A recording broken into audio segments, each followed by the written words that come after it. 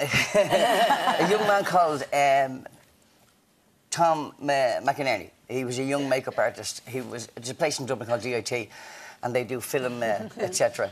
And that's obviously a photograph. Yeah. They do film, etc. They teach kids in film. And I rang them and said, look, do you have any good makeup artists? And they said, we've got one guy, he's really, really good. And Tom McInerney came out to see me.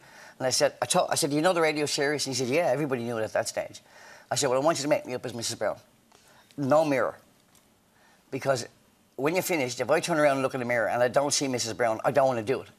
I'll get somebody else to do it. So he went along and he made it, and he said, something missing. A mole.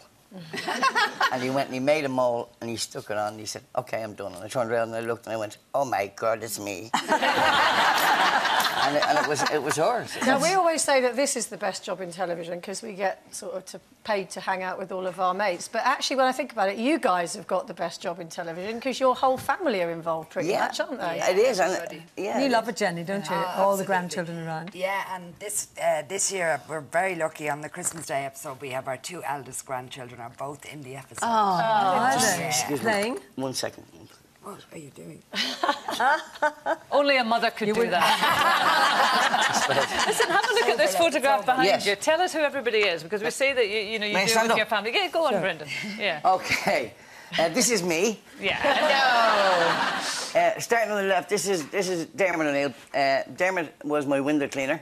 He was a window cleaner about 25 years ago, and he started helping me in and out with my gear when I was doing stand-up. I told him at the time I couldn't afford to pay him, and he said, that doesn't matter. So then, as I got busier, he came on the road with me, gave up his ladder, and gave up his career. And then I said, look, we better... He started doing lights then he started doing sound, then we trained him as a stage manager when we started to do plays. Wow. And then one night I was doing my second play called Grandad Surely They're Still Alive. And there was a part in it where an elderly man had to come on and do a soft shoe shuffle. We were auditioning for a play, in the play. And he just had to say one word. I said, have you any experience? And he had to say, no. So I said, you're doing that. He went, what? I said, you're doing that. Well, he was going back for an hour behind stage. No. No. He's become Grandad. Pepsi Shields. Pepsi was my roadie.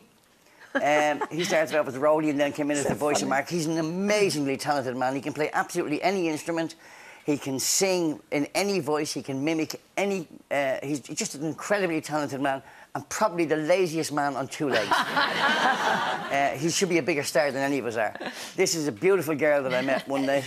Lovely. Who keeps me alive. Oh. This is Amanda Woods. Amanda was an actress at the show and she fell in love with him, who's Danny, my son. In reality? Yeah. In reality. They then married. Oh. So she's now my daughter-in-law. Oh. So in the show she plays my daughter-in-law as well. This is Paddy. Paddy was Danny's best friend in school. And I remember Paddy coming in, he was about 5 or 6 years of age, and he'd come into the house and Danny would say, Paddy's going to be an actor.